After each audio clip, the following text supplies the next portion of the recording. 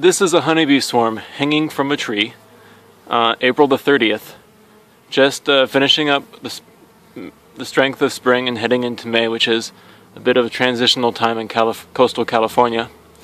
But the bees have had a great spring. They've decided to reproduce themselves as a hive, as a colony unit, so they landed on this bush while they want to find a place to live. I have this box right beneath them, and sometimes swarm catching is as simple as putting these bees in this box. There's other videos that do that though, so I thought you might enjoy the pictures of the swarm up close. As you can see, they're really just hanging on each other. They're on the branch, sure, but they've got lots of weight on that cluster. Probably 4 or 5 pounds of bees there.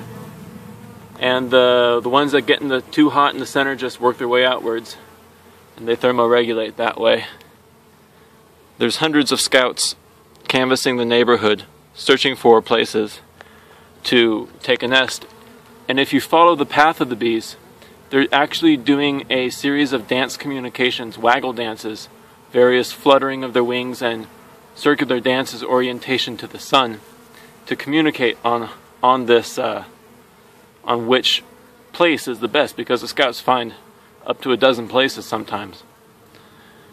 They all dance the same direction to the same place when they decide to leave. But I'm going to stop talking and put these guys in my box. Thanks for watching Hercules Bees.